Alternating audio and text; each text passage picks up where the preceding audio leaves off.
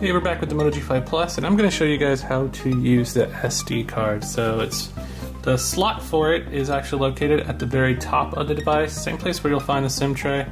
So you can use either the SIM card removal tool that came inside the box, or you can use just a small paper clip, push it firmly inside the hole until the tray pops out a little bit like that, and then use your fingers to pull the rest of it out. And then on one side you're going to have the SIM card, and on the other side you have the micro SD card, or a slot to place that. So all you're going to do is get your micro SD card, snap it into place, make sure it's really snug and firmly inside, and then place it back inside the device.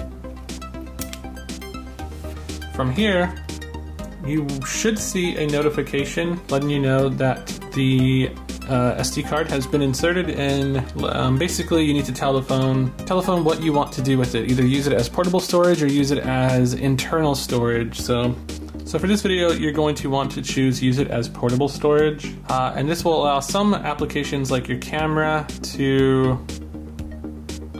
store or basically save its data to, or save like images and videos and 4K videos. Allow you to save them to the SD card instead of the internal storage on your phone, and sort of alleviate some of the storage space. So the setting is right here at the top, phone storage or memory card, and you would just go ahead and select memory card. Now when you take photos or video, it's going to be saved to your SD card.